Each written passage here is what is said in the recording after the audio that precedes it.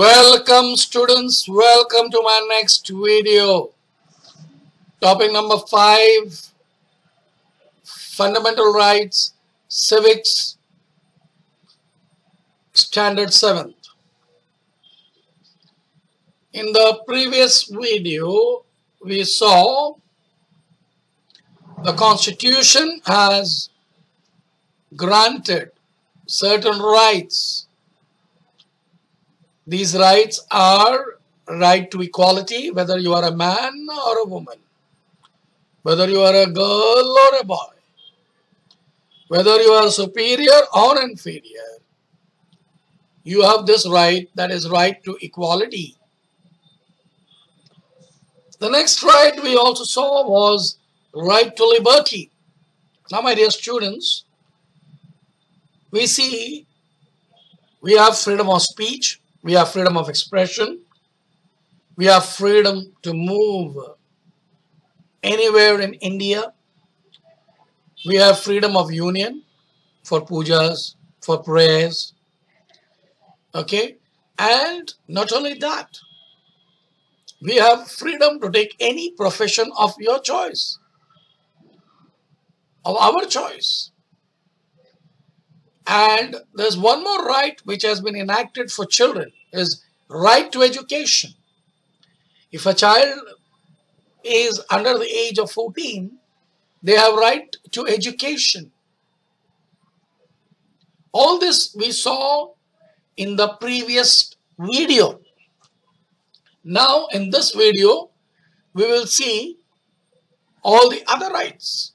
What are the other rights given to us? Now, the next right which I am going to speak is very important. That is right to freedom of religion. As we all know, our country is secular and we have right to select our own religion. We have right to practice our own religion. No one can force us to take any religion against our choice. So in the broader sense, I will say, state cannot impose religious taxes, neither they can encourage any particular religion. That is, our constitution forbids religious taxes, which was taken by Akbar when he was here in India. The second one is religious education cannot be made compulsory in educational institutions that receives aid from the state. So, with this we can conclude that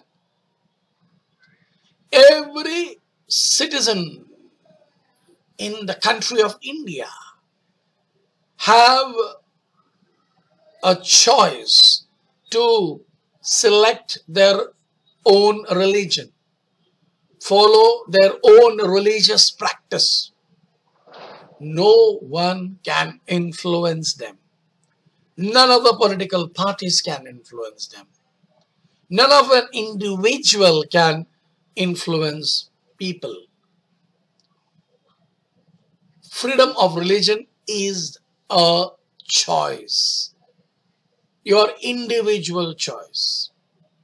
Now, my dear students, we will see cultural and educational rights. Now, when I say cultural and educational rights, our constitution has given different communities right to preserve their own culture, their tradition. According to this, according to this right, people are not only free to preserve their own language, script, literature, but also to make effort towards their promotion. They can establish institutions for the development of their language. For example, Let me tell you, I prefer Malayalam language. So I would like to speak in Malayalam, converse people with Malayalam. I like the script and I like the literature which is in English. So I may go to an English medium school or a college to promote this literature. Now, my dear students, further we will see right to constitutional remedies. Now, what is this right to constitutional remedies? As we all know, Constitution has given certain rights. These rights have to be exercised by the people. And if any individual or a group or a political party is stopping you to practice your rights, then you have every right to go to the court and get the constitutional remedies. You can go against an individual. You can go against a political party if anybody infringes your rights. You have all legal power to go against an individual. Sometimes the rights that are guaranteed by the Constitution may get encroached upon and we are not able to exercise our rights. This is called infringement of rights. The court considers our complaint, investigates it, and in case it is convinced that the rights are indeed been infringed upon and injustice has been done, then that individual or a group or a political party will be punished by the court, and a court may give an appropriate verdict. Now, my dear students, there are few of writs.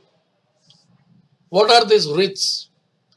The court has a power to issue various kinds of writs to protect the rights of the citizen. One is habeas corpus, protection from unlawful arrest and detention, habeas corpus. Mandamus, an order of the court commanding the government to perform an action that is its duty to perform in public interest. Prohibition, to prevent a subordinate court from exceeding its jurisdiction. Quo warranto, to restrain a person from acting in an office to which he is not entitled to. So, my dear students, let me tell you, these are few of the writs which we can practice it and we can get our rights. Now, my dear students, because the fundamental rights are protected by the court and the citizens are able to exercise their rights, they can fulfill the role as an adult, as an alert, responsible, active citizen. While considering fundamental rights, we also need to remember there are certain duties. In the next chapter, my dear students, we will learn what are our fundamental duties. So thus, I would like to end my lesson. I would like to end my video. If you are a new viewer, please subscribe it. If you like the video, please do like it. And also share it with your friends.